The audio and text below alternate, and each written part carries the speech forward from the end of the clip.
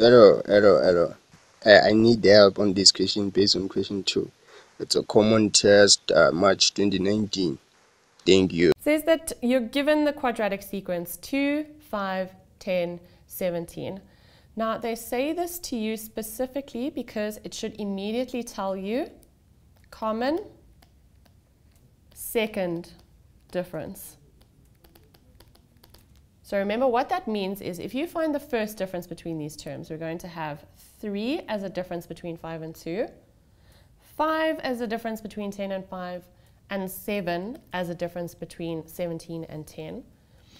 And then if you find the second difference, you find the difference between these differences, so you're going to have 2, 2. That 2 is going to stay constant as a second difference. That's what the quadratic sequence means. So when they say write down the next 2 terms of the sequence, easy thing that you can do is just keep on writing 2's along here as a common second difference. So what is 7 plus 2? Well, that's going to be 9 there.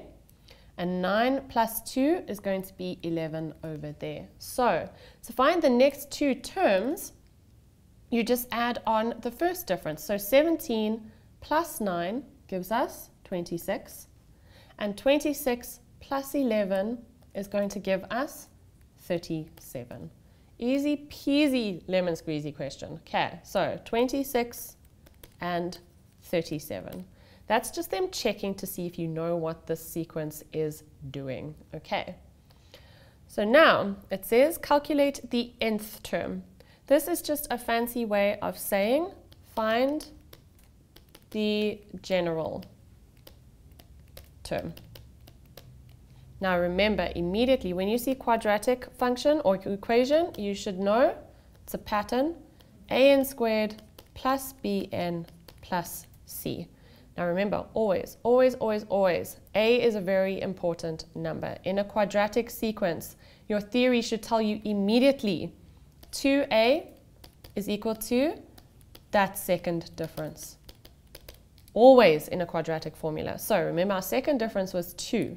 So 2a equals 2, which means that a equals 1. Okay. So now here comes the tricky bit. What you need to think of this as, when you get a quadratic pattern, it is almost the same as, well, it is basically the same as a quadratic function. Remember your parabola. Okay. So when you get that a value, it's just the leading coefficient. You need to think of n squared as being your x values and tn being your y values. So tn is the number, the value of the term at that position, and n is the term position. Okay, so it's like basically x and y. So when you're trying to find different variables in your equation, remember the number of variables you have that you're trying to find in your equation is the number of simultaneous equations you need to have. So what we're going to do here, we know now that Tn is equal to, A is equal to 1, so we can simply say n squared plus Bn plus C. So now, let's look at term 1. Term 1 has the value of 2. So we say that 2 equals, and we substitute 1 into n because it is term 1. So we say 1 squared plus b times 1 plus c. So now let's manipulate this equation. I'm going to get it in terms of c. So c we can leave on this side. 2 minus 1 squared is just 1. 2 minus 1 is 1. And you take the b over to that side and it becomes a negative. So c is equal to 1 minus b. And that is our first equation in our simultaneous equations. Now, if we look at term 2, it's given to us as 5. So that's basically the y value if x is 2. So 5 is equal to, and we substitute 2 where n is. So 2 squared plus b times 2 plus c. And again, I'm going to try and get it in terms of c so we can make our lives easier. So 2 squared is 4. Subtracted from 5, we're going to get 1. And then 2 multiplied by b is 2b. Take it to the other side, it becomes negative. And we're going to get c.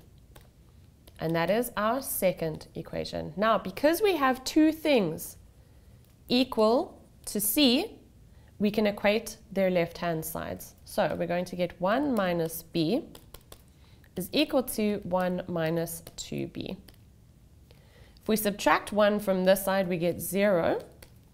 And we add b to that side, we get negative b, which means that b is simply 0. There is no b term. So now if we go back to our general formula, we found that a was 1, so it's just n squared.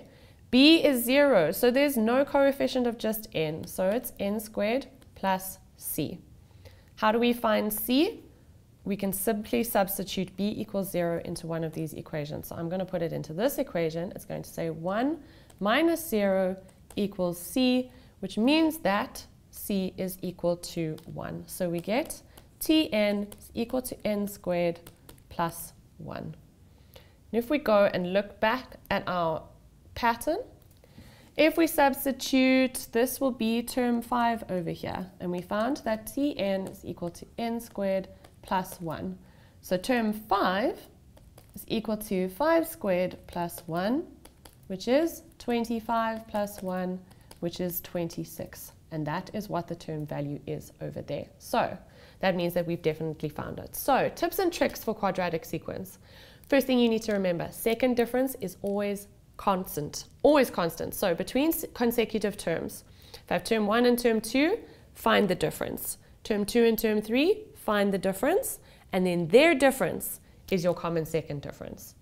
Second thing I want to point out, in your equation, that a, that leading coefficient, 2a is equal to your constant difference. So if you need to find the value of a, equate twice a to the constant second difference, okay?